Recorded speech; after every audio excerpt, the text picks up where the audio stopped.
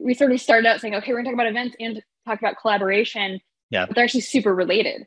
The Yeah. reason that we got to be part of this is because we have been working so collaboratively and so cross-functionally with the teams that plan this event. We moved out of our support organization and into the integrated marketing team about a year and a half ago at Zendesk, which again was a result of a lot of cross-functional work that I was doing in the marketing organization. But we actually now sit on the same team as the global events team, the folks that run webinars and the folks that would run this conference, as we're sort of like the digital experiences subset within integrated marketing. And so to that end, there was sort of a natural fit in that my manager is also the person that manages the team that runs this event. And so there's a very natural connection there.